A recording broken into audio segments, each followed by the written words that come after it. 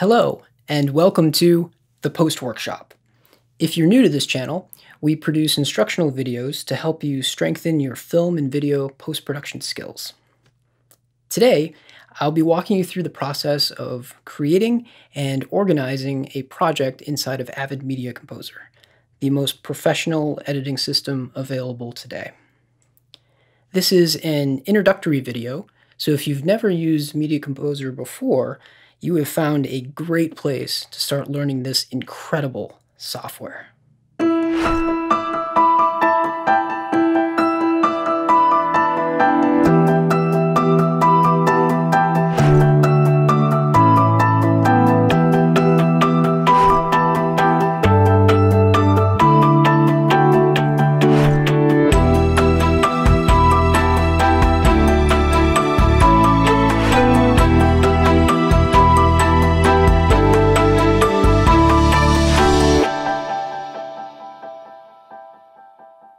Okay, let's launch Avid Media Composer.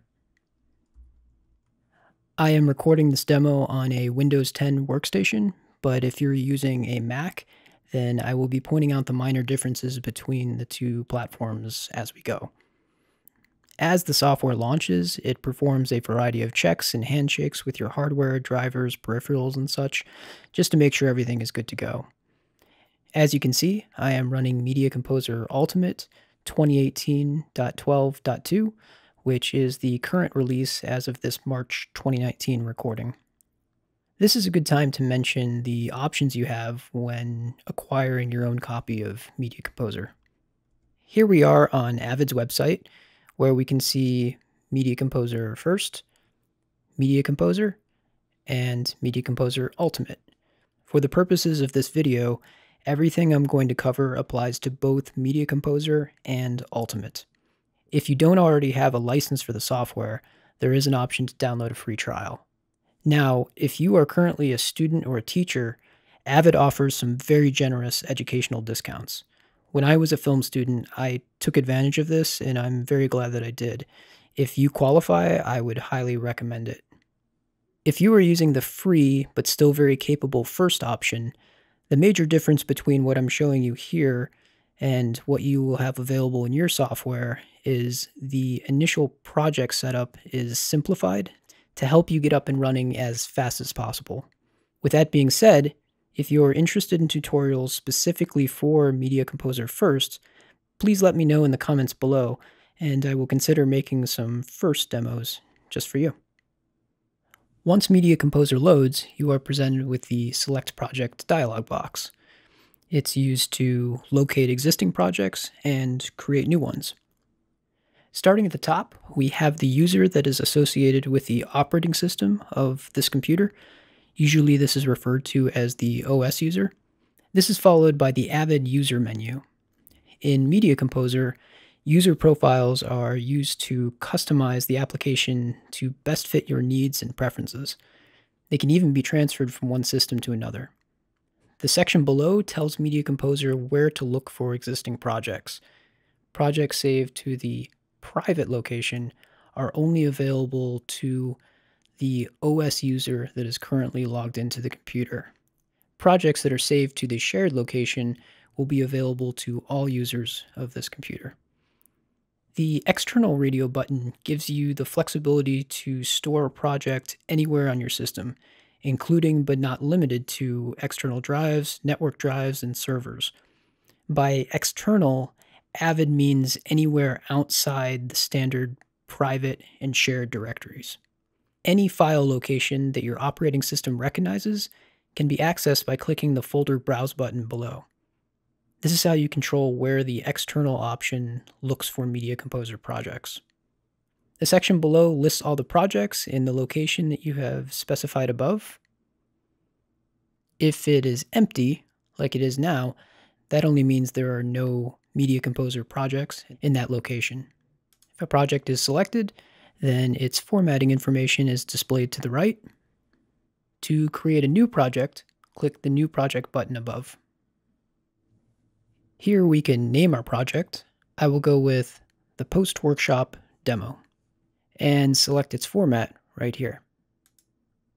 As you can see, there are a plethora of choices ranging from standard definition to HD, UHD, 2, 4, 8, and even 16K. Within each of these sizes, there are a variety of frame rates to choose from. Which do you choose? Generally, you want to choose a format and frame rate that matches the majority of your footage. This will allow Media Composer to work with it natively, which means it will be less taxing on your system and result in better performance.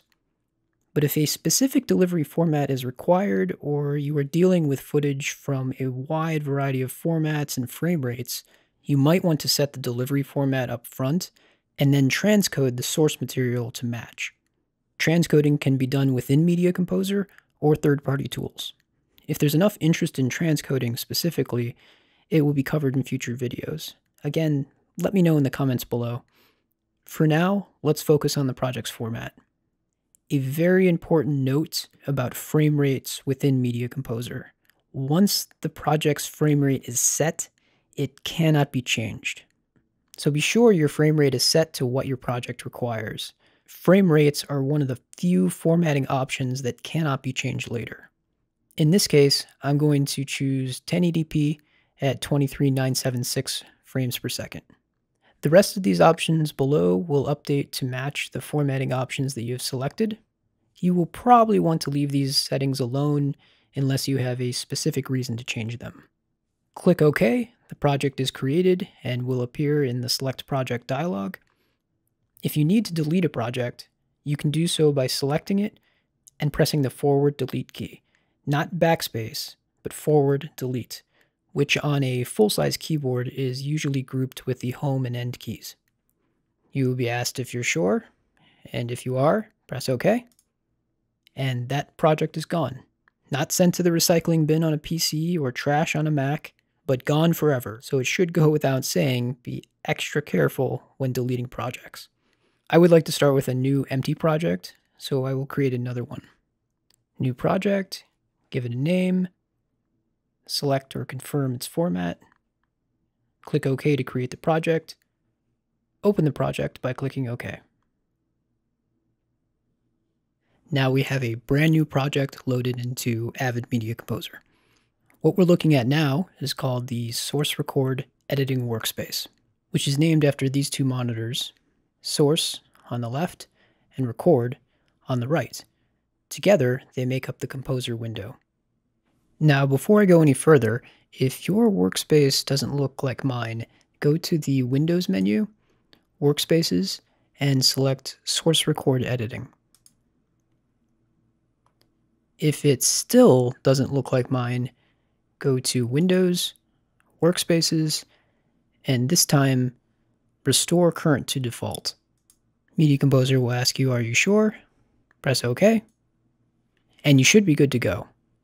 Of course, depending on the size and number of monitors that you have, your workspace might not look exactly like mine, but the general layout of the windows should be close.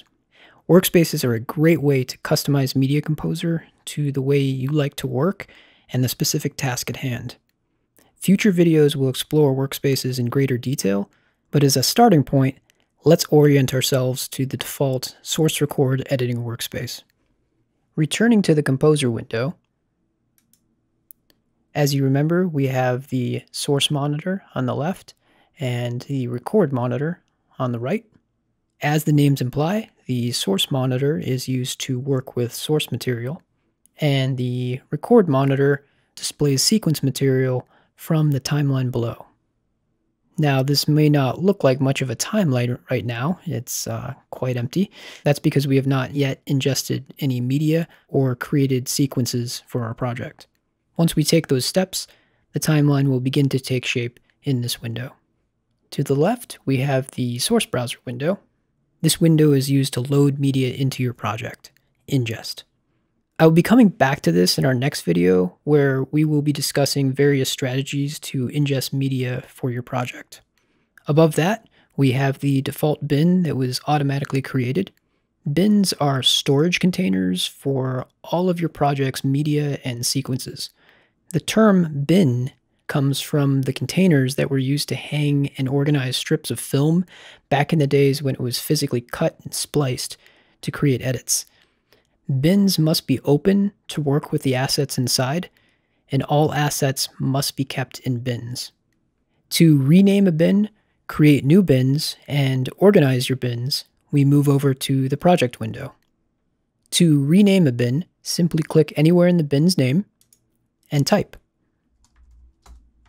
To create a new bin, click the New Bin button above. Or you can use the keyboard shortcut Control-N on a PC, Command-N on a Mac, and type its name. Now you can see we're creating a little bit of a mess over here with all the bin windows layering on top of one another.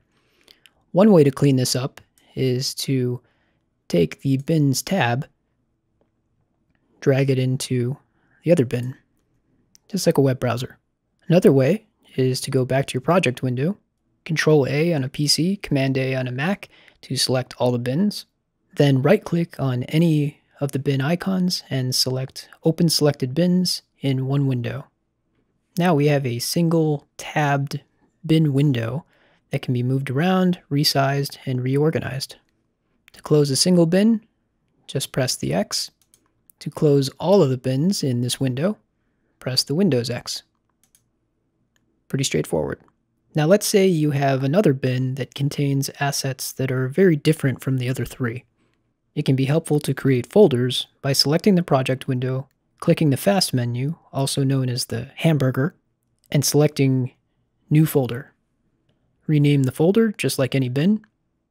Select the bins you want and drag them into the folder. You can also create folders by right-clicking anywhere in the project window and selecting that option from the menu. There are a few rules to understand. Folders can live inside of folders, but folders cannot live inside of bins. And bins cannot live inside of other bins. The software simply won't allow you to do that. I think it's easiest to remember that bins hold project assets and folders organize bins.